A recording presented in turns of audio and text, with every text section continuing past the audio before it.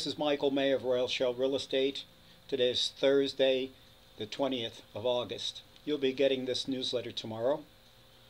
The weather here is somewhat overcast. As you can tell, it's a little gray in here in the office. The weather is warm.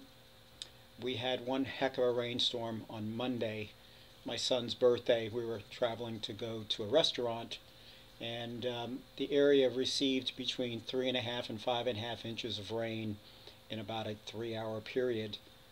It was quite something to see. Anyway, this week the newsletter covers quite a bit of ground.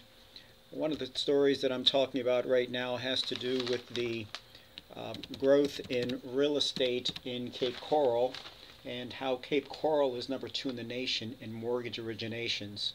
That says quite a bit. They're number 2 against another state. I think it was Mississippi or something, and I guess because they have so far to go, they showed a 103% increase, where Cape Coral showed a 31% increase for the second quarter of 2015. So number 2 in the country. My European clients, the update on that, we were discussing last week. They have a 74-foot catamaran. It's 33 feet wide. Nelson Marine has just delivered the information that I need to submit to the city of Naples to see if they'll approve dock changes that we've asked for from Nelson Marine, to see if it'll be compatible with the zoning for the area. So we'll give you an update on that next week. Looking at FortMyersBeach, boy, we keep on talking about how much construction is going on there.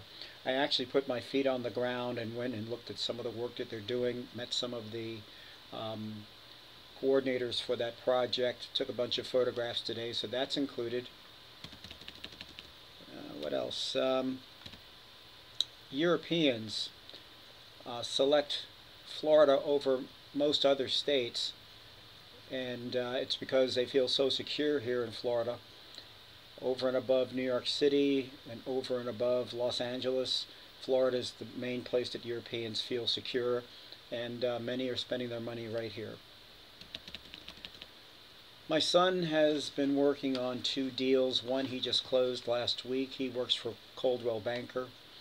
He had one that went along very well, closed really well, easy. The second one, we have a problem with the home inspection. We have a leaking roof, and the electrical mast that's coming from Florida Power and Light into the house, that aluminum tube, somehow got bent. I can't imagine how that happened. But the seller had capped his deal to $1,500 for repairs, which we didn't like that, because they sprung that on us after we signed the contract.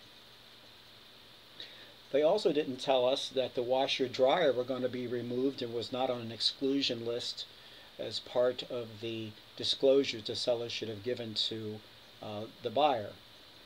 Added to that, we have a 1031 exchange on this transaction, and the clock is running and working against us.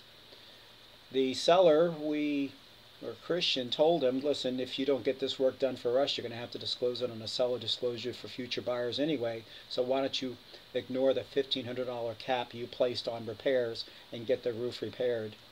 Also, the mast, how that electrical mast got bent, but I recommended that Florida Power and Light deal with that, and that's probably their problem. Sure enough, the seller has come back and agreed to do the roof and to give a $1,000 allowance over and above the roof repair for the future, or the other things that were shown on the home inspection. So I think Christian's happy about that.